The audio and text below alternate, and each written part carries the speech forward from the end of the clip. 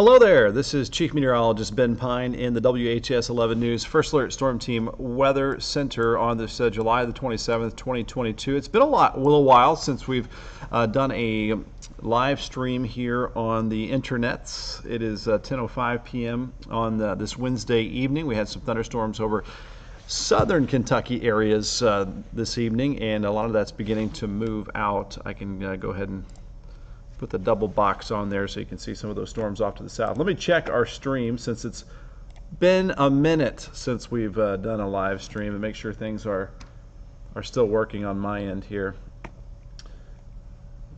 Let's check the audio. I think it's working. Wow, look at that. All right. So we're going to plan out some more rounds of showers and thunderstorms over the next, I don't know, we'll say 36 hours or so through Friday morning. We'll look at that with Futurecast here in just a moment.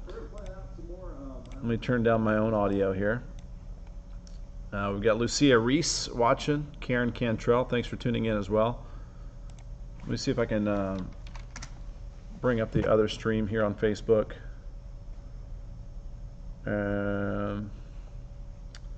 Hope you guys are having a good evening. It's a beautiful sunset across the area. I saw lots of pictures on Facebook of the nice glow that we had across the area. Got some sunshine today, made it up to 90, heat index 97. Really cranked up the heat in a hurry once the morning showers, thunderstorms, and clouds moved out of the way. Carol Osterritter, rain for the garden. Sean McDonald, hey, what's up? Sandy Kurtzinger asking about tornadoes. This time of the year, the atmosphere is kind of lazy as far as winds, so the tornado threat's pretty rare. So we're looking at just some heavy rain, some maybe localized ponding of water, localized flooding and things like that when you get caught under some of these tropical downpours. So the severe weather threat, like the last several days, is on the rather low side. Amy O'Hearn, thanks for tuning in. Roy Allen says we need the rain. Some areas do, some areas don't. It looks like around the Bluegrass Parkway in a county north and south, so like Hardin County, Grayson County, you've had a little bit, but not enough, where areas along and north of Interstate 64 have seen quite a bit of rain over the last week. So it just all depends on location, how much rain you need at this point. Patricia Blakeman from Greensburg, thanks for tuning in. Sherry Carlson says it definitely got hot quick. Yeah, I mean, late July sunshine will do it, and the air is tropical, so it did heat up in a hurry. Ricky Bullard, no one beats our 11 inches in St. Louis. Yeah, I saw that. That was crazy. It's been about half of my growing up years in St. Louis, and pretty crazy to see that. I was in St. Louis during 1993, during the summer of '93, when we had the record flooding along the Mississippi River there. And then in Louisville, it was '97. But this was like a real short-term, horrible flash flood, anywhere from like 8 to 11 inches yesterday morning. Crazy, crazy stuff there. Thankfully, it died out before moving our direction. We've had just a nice soaking of rain, and we've been able to handle all of it. Let me zoom in a little bit here on Max HD radar. The majority of our area is now dry with the showers and thunderstorms almost completely out of the viewing area. Graphics full screen here. You can see that thunderstorm. A few rumbles of thunder along and south of the Cumberland Parkway at this time. So it is now 10:08. Lisa Curry, will we see sun tomorrow? I need a pool day. Well, it's going to be off and on. We'll have a clearing maybe for a few hours and then a thunderstorm chance. So yes, we will get another warm day tomorrow, Lisa, for you. Tina Lilly, thanks for watching. Sean McDonald had the heat after work. I need to mow the yard, but it's too wet. So it's probably going to be a Saturday, Sunday thing for me to finally get that done. Nice to see the yard's really, really green this time of the year. My yard especially, I don't water very much, if at all. It will turn brown and tan in a hurry if we don't get rain. And we forget to water our plants the majority of our time. So thankfully, the hydrangeas and some of the ferns on the back deck have been getting some much needed rainfall. Maureen needs the rain in Mount Washington. We'll try to get you some more. 2.5 inches in Litchfield this week. Nice. Rena Love, thanks for watching. Beautiful sunset in Meade County. All across the area had a great sunset. Lisa asking about fall already. Who knows that far out? We try to do our best within that 7-day forecast, to be honest with you. Amber Haggis, thanks for watching. Karen Cantrell, Donna Richards, Julie Wilson, Nancy Mann from Adair County, Kimberly Ferris, Andy Griffith, Jackie Strange, how goes it? Betty Logston, good to see you. Morgan Lewis, a lot of familiar names, Harry. Sherry Rich. I don't remember the last time we did a Facebook Live, to be honest with you. Probably winter time when we had a snowstorm or something on the way.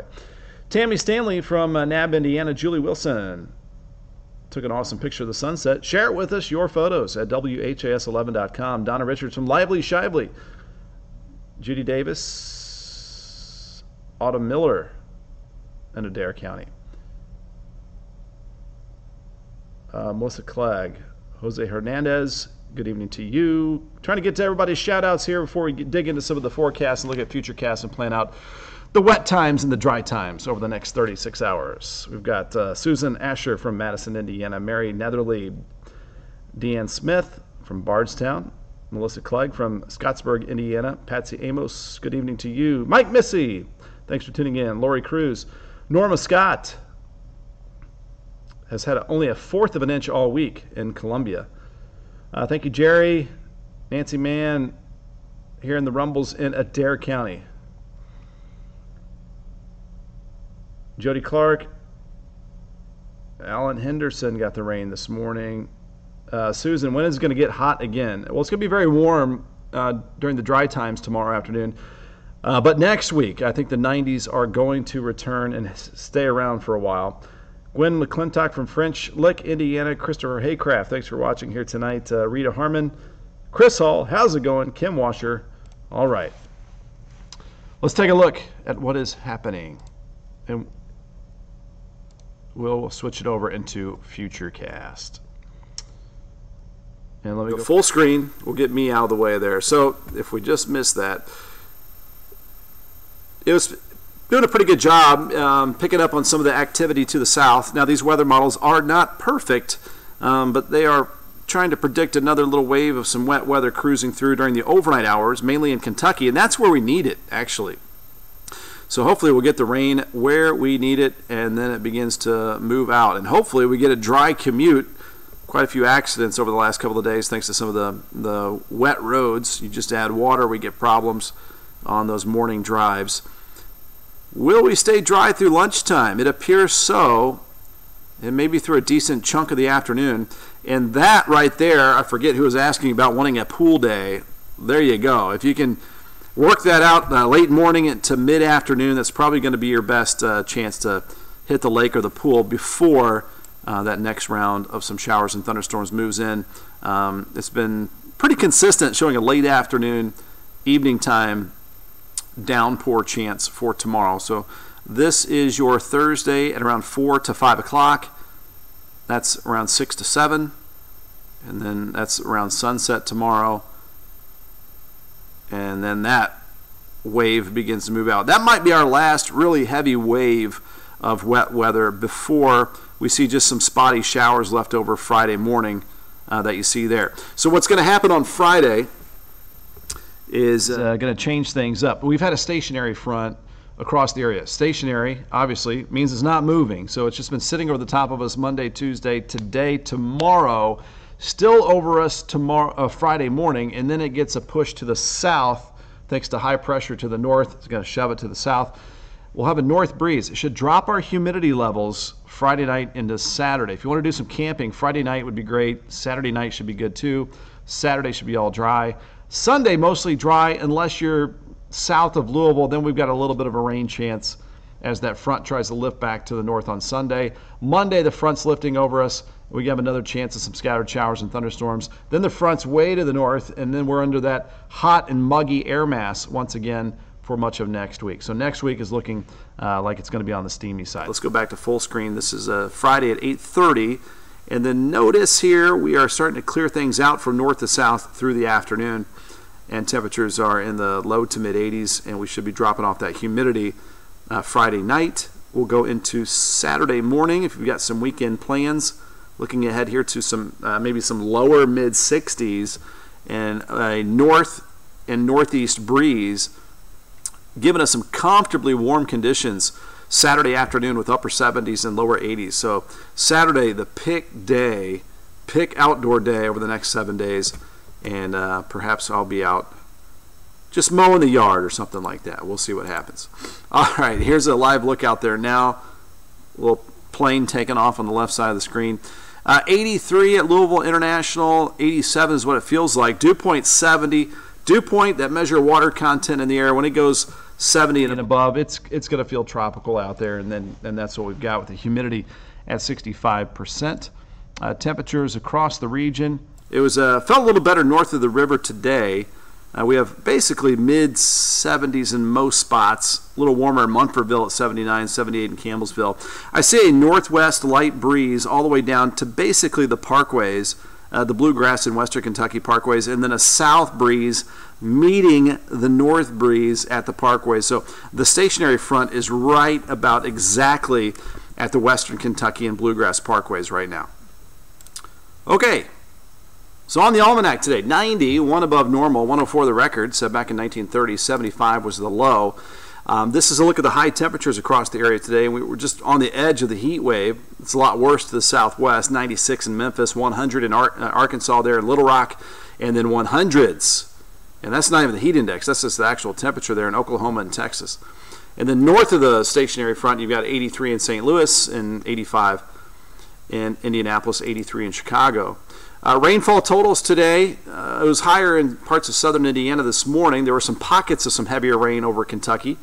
Only 0.03 of an inch of rainfall in Louisville. But thanks to the rain this week, we have now almost 1/3 of an inch of a surplus of rain for the month of July. And so we have really turned things around as far as the drought conditions as expected.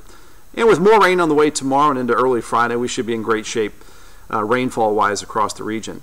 Tonight, 74, that low, spotty showers and thunderstorms overnight, otherwise warm and humid. And tomorrow, warm and humid, muggy when it's not raining, and we'll have some scattered storms from time to time, especially it looks like late afternoon into the evening time.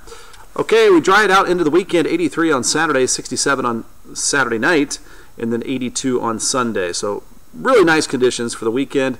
If we get that rain chance on Sunday, again, it looks like the best chance of that is going to be south of Louisville. And then we've got August 1st on Monday with some scattered storms possible and a high of 84. And then we start to crank up the heat, 91 Tuesday to 93 on Wednesday. And it could continue to go up from there as we head into the middle and end of next week. So there it is. That's all I've got. So plan on some more scattered showers and thunderstorms tomorrow. Keep that rain gear handy. And then we should be in great shape this weekend. Thanks for tuning in. I know it's been a while. We'll try to do this a little more frequently, especially when we have some impactful weather. It is July 27th, 2022. I'm Chief Meteorologist Ben Pine in the WHS 11 News First Alert Storm Team. And it is now 10:18, and I'll see you in about 42 minutes on WHS 11 News, the Night Team. Sleep well. Have a peaceful night, and we'll see you later.